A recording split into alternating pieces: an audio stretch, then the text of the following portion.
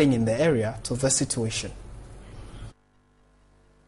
Aveno, located in the Okankwe South district of the Greater Accra region, is a densely populated community with over 2,000 residents. Some of the residents here live in these makeshift wooden structures. Aveno used to be flood-prone, but concrete walls constructed years ago to channel rainwater mitigated the effects of rains. Aveno is now flooded anytime it rains, as the drain is choked with sand and plastic waste.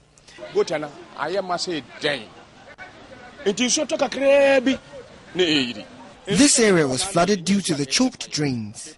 We shouldn't have been affected.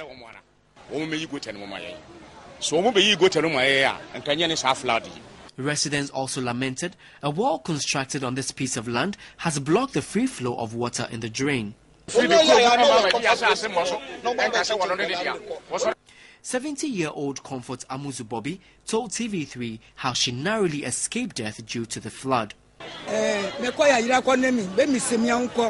I am grateful for following up on how we were affected.